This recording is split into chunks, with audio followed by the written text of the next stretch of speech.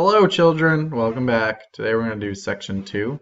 We're going to talk about energy, producers, and consumers in the environment. By the end of this lesson, you should know these objectives and you should know all these key terms. All right. So just to start off talking about energies and producers and consumers, we're just going to step back and actually talk about our chemistry chapter for a second and think about energy. All right. So when we talk about ecology, right, we talk about organisms interacting with their environment, interacting with each other. Basically, every interaction comes down to an organism needing energy, whether it's from another organism or from something else in the environment. Okay, so every interaction comes back to needing energy for survival. And for us to remember back from chemistry, right, is that energy is always found in the chemical bonds, all right? And this will really be important as we start to talk about photosynthesis. But right, energy is stored in bonds. When we break a bond, we release energy.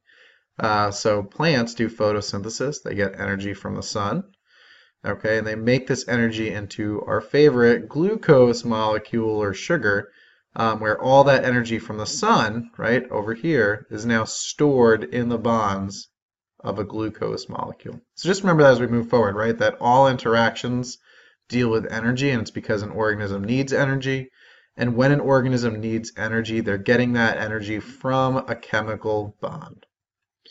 All right, so the first level of energy we're going to talk about is called primary producers. All right, and they're called producers because they're going to make or produce energy.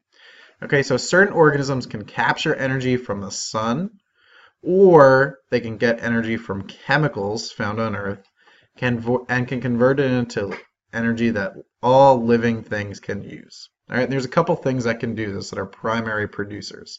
The first one is plants, right? So plants are our first primary producer. We could eat tomatoes, right? We could eat grass, we could eat wheat.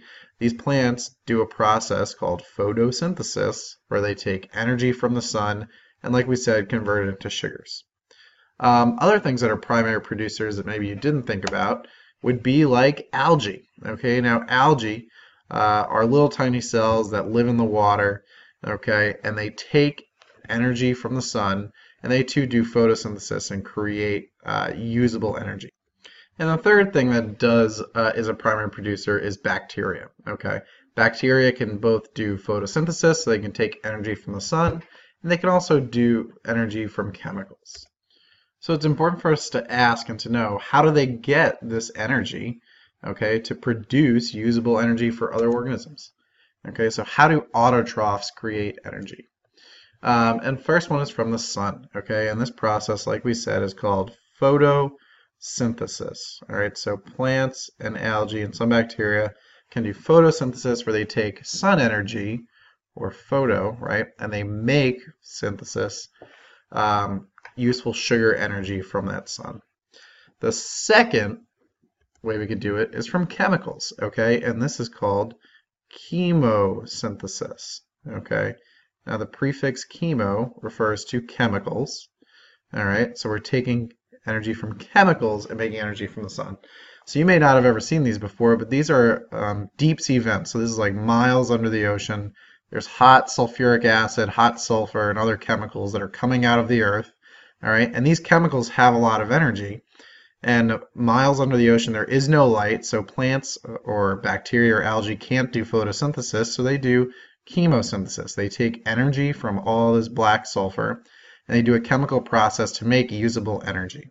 All right, and from bacteria, then we see all these little worms, crabs, fish. We have a whole ecosystem down below, miles under the ocean by deep sea vents, that thrive on this chemosynthesis or chemical energy. Okay, and like we said, all the organisms that produce their own energy are called autotrophs. So anything that does photosynthesis and chemosynthesis are called autotrophs. All right, so now that we've talked about producers and how we take energy from non-living sources and make usable energy, we're going to talk about all the other organisms that use the energy from primary producers or autotrophs. And anything that uses energy from another organism is a consumer. Okay, so consumers are organisms that rely on other organisms for energy and nutrients, right? And of course, my favorite movie, Finding Nemo, we must remember that fish are friends, not food. Okay, so a consumer like Bruce here is anything that's going to eat another organism or energy from another organism to get energy and nutrients. Okay, and another fancy word for this is called heterotrophs. Okay, so autotrophs we said were producers that made their own food. Heterotrophs are anything that must eat another organism or its energy to make energy and nutrients. All right, so besides Bruce here, we have this little squirrel, his little chubby cheeks, eating all this corn. Okay, he's a heterotroph because he's eating another living thing. He's eating corn. And we have this grizzly bear here who ate this giant salmon. Okay, again, eating another organism for energy and nutrients. A heterotroph or a consumer. And we have many different types of consumers. All right, the first one we have is carnivores. Okay, and carnivores eat meat, just like this alligator down here. And you may not know what this is, but just like these giant river otters. Okay, these guys are called giant river otters. Both these animals are carnivores. They only eat meat. Okay. The next type we have is a scavenger. Okay, so a scavenger would be like a vulture. Or we could even have a hyena or something like that, right? A scavenger doesn't go out and hunt on their own, okay? They just go around and scavenge and pick up scraps, usually from carnivores like this guy from an alligator or from a giant river otter. So carnivores hunt, scavengers scavenge. And the next one we have is a decomposers. Okay, so decomposers are consumers or heterotrophs which break down things that are usually dead, okay, other living organisms. And a perfect example of this is a mushroom, all right? So mushrooms are not plants, they don't do photosynthesis, but they grow on things that are breaking down, and they use the nutrients out of a dead animal or a dead plant to grow and to live. The next one is an herbivore, okay? So an herbivore is anything that eats plants, okay? So a perfect example would be this cute and cuddly koala bear. Okay, koala bears only eat plants, they don't eat meat. And when they're not eating plants, they take naps in trees. Very cute. The next one is an omnivore. Okay, so omnivores are things that eat both plants and meat. Okay, so a perfect example would be like a bear, like this black bear here, right? If he's hungry, maybe he'll eat some chicken wings for dinner or go hunt a chicken or something. So they will eat meat, but they'll also eat a lot of plants, grass, berries, fruits, nuts, things like that. So an omnivore eats both plants and animals. All right, and the last living type of consumer we're going to talk about is a detritivore. Okay, now a detritivore is kind of similar to a decomposer where they eat things that are dying or dead and kind of break them down. And a perfect example of this is an earthworm, right?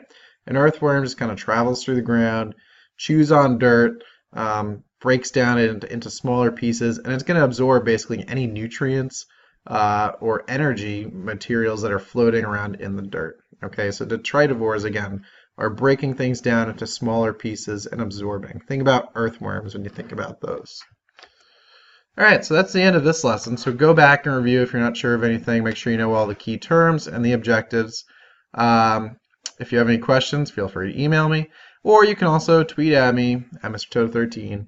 All right, kids, see you later. Have a good one. Bye.